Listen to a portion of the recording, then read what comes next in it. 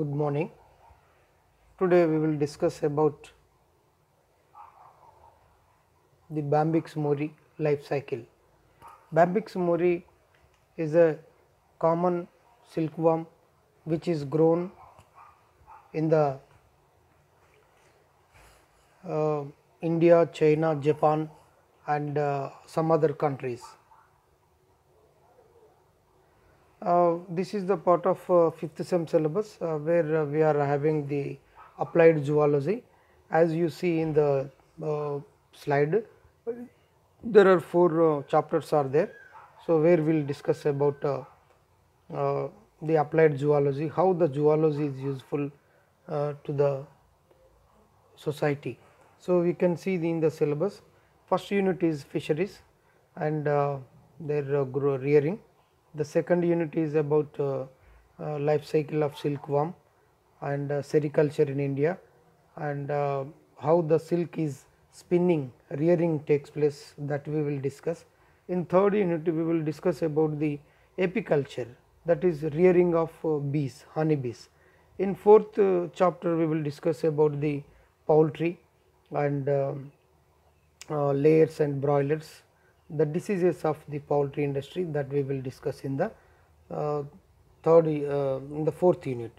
So, when you see the history culture of the sericulture, in 3500 BC, the China is the first country to produce this start this sericulture.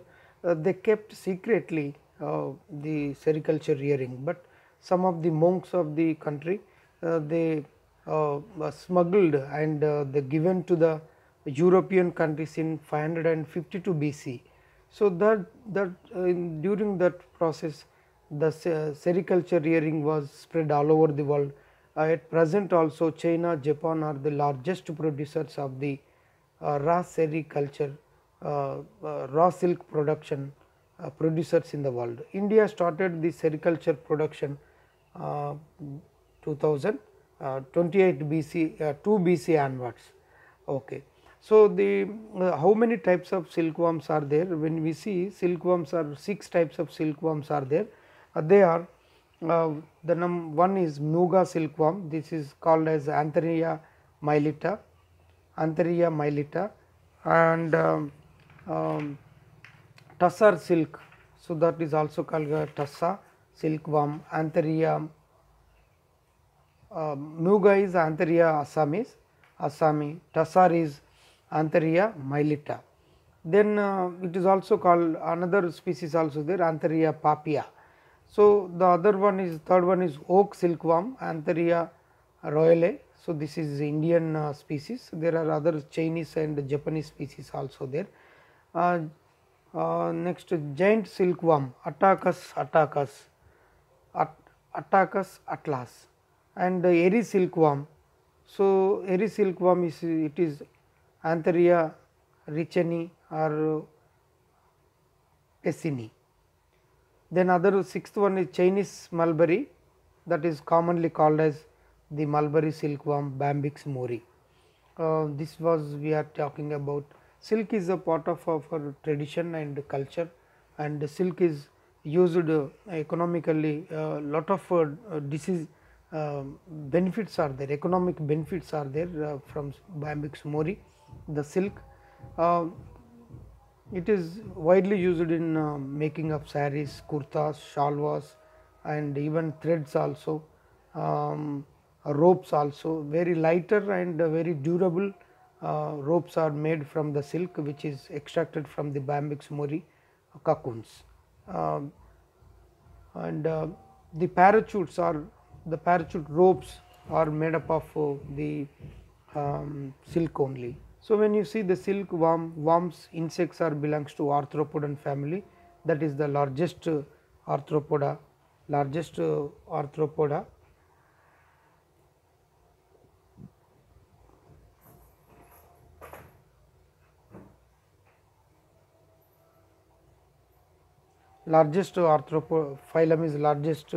is arthropoda. So, when you see the systematic position of Bombyx mori, that is phylum arthropoda and class insecta, subclass pteriogota, subdivision is Endopterygota, order is Lepidoptera, and family Bambicidae, genus Bombyx mori is the species. So, the scientific name of the common silkworm is Bombyx mori. When you see the habits and habitat of the silkworm, it was a domesticated species. We cannot find the Bombyx mori wild species in the wild world, wild nature, because thousands of years ago, as we seen already, it was rearing started, hence the wild varieties are not found. So, wild variety no longer exists of the silkworm. Adult silkworms can no longer fly because of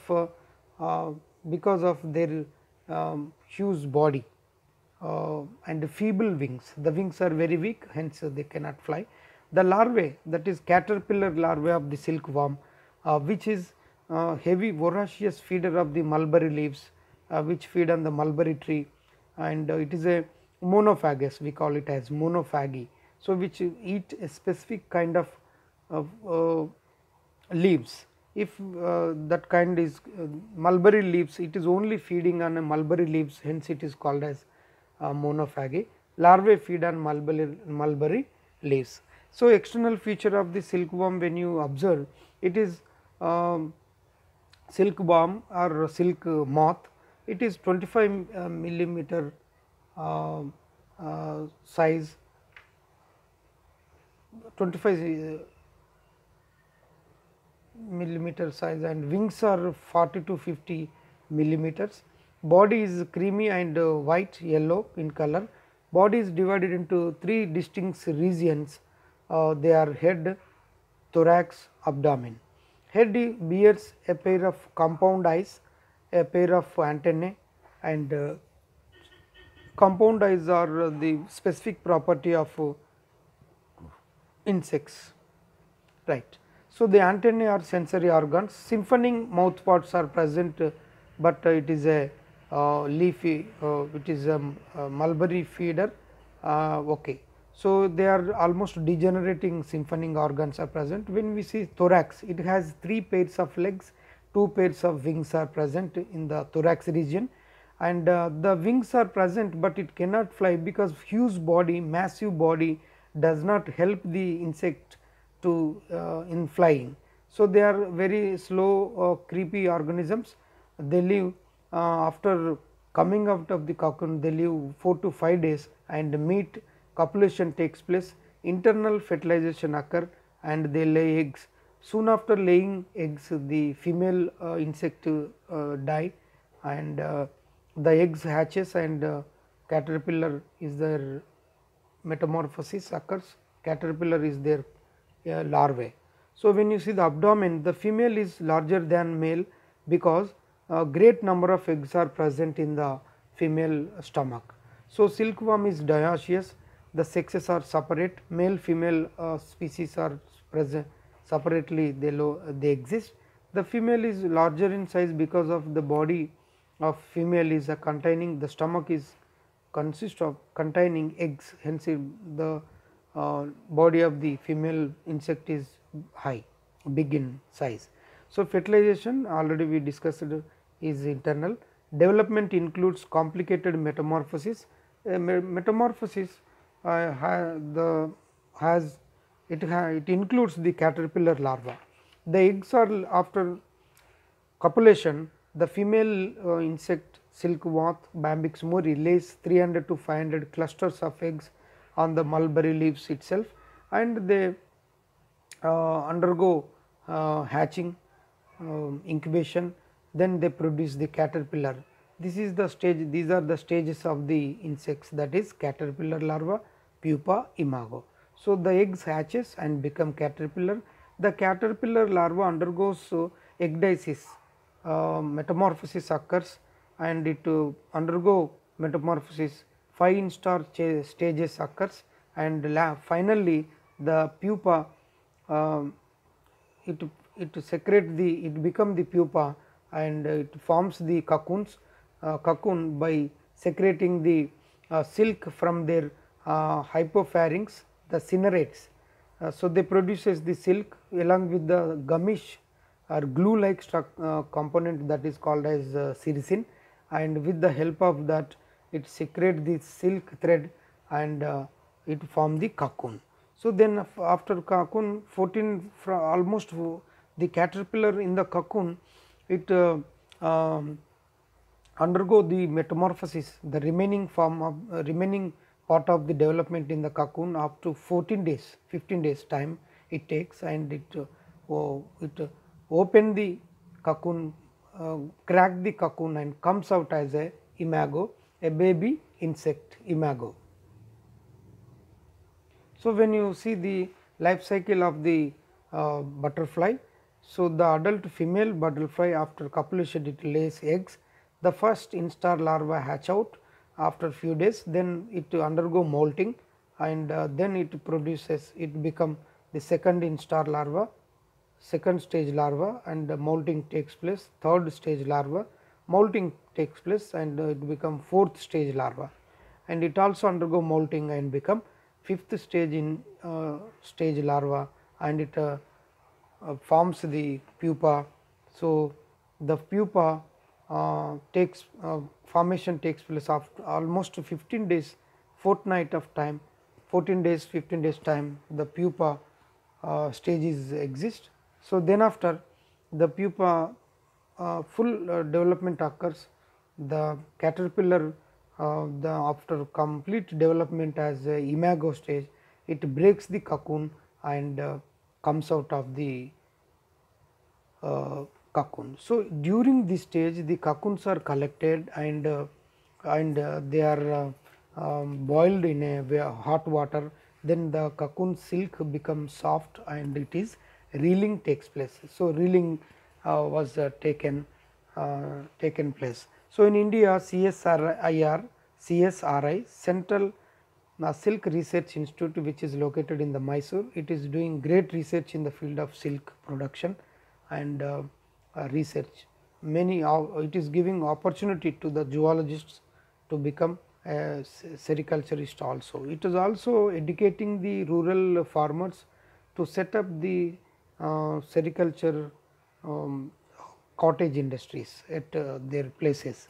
So, when you see the economic benefits, it is almost 15,750 rupees are the farmers are getting by rearing in a hectare of mulberry crops. So, like that it is giving much money compared with the other crops. So, when you see the thread, it is 4.5 to 8.5 microns diameter, and it is made up of 5 fibers. The silk fiber is a fibrous protein. The lustrous nature, that is the shining nature, is because of the sericin and the components, right.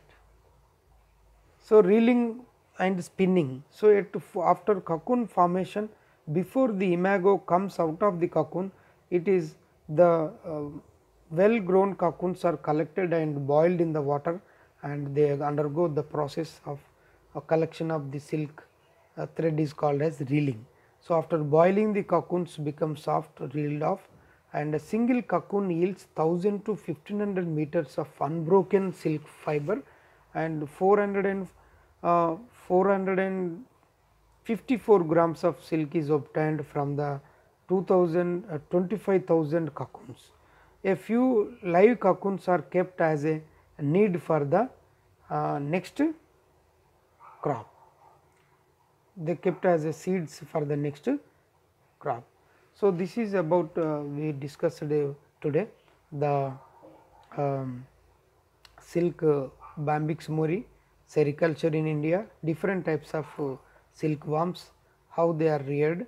It is one of the best commercial and cottage industry, but it needs a little care and hygienic conditions, otherwise the insects may die.